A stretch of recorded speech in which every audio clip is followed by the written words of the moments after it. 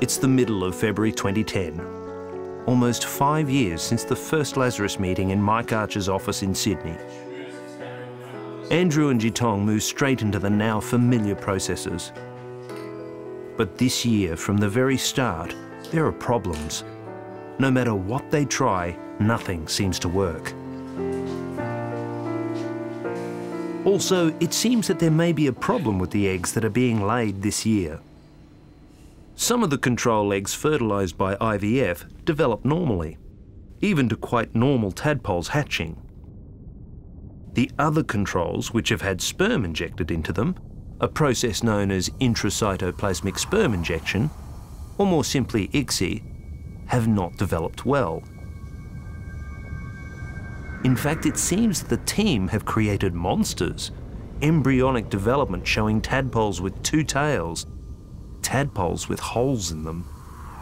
And those injected with Lazarus DNA, while they have cleaved, have not developed beyond very early cleavage.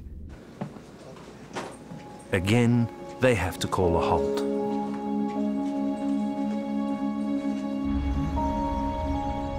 And for the next few seasons, Andrew and the team keep returning to Newcastle.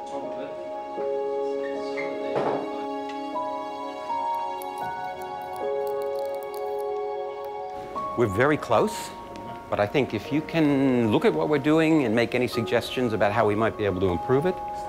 One year, Robert Lanza even sends his right-hand man, Mr. Youngi Chung, to assist. But all to no avail.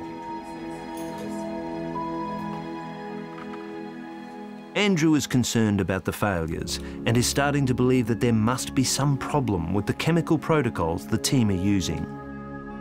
At the very beginning, we had a problem with the jelly being very, very sticky in terms of being able to manipulate them. It was rectified by changing the media that we used to get rid of the jelly, and 2, probably the time that the eggs had hardened up a little bit, and so the jelly comes off a lot easier. In my mind, there was something toxic enough in the system that said it had a detrimental effect on the egg development. Andrew does not want to waste any more Lazarus tissue. Stocks are getting low. He calls a halt and decides that he must go back to the very start. He must rethink the protocols for the entire SCNT process. It's back to the drawing board.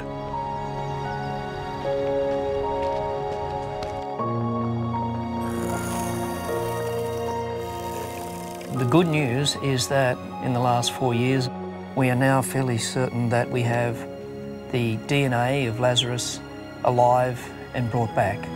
What do we do? We've got differentiated cells starting to form embryos, so Lazarus is alive and well.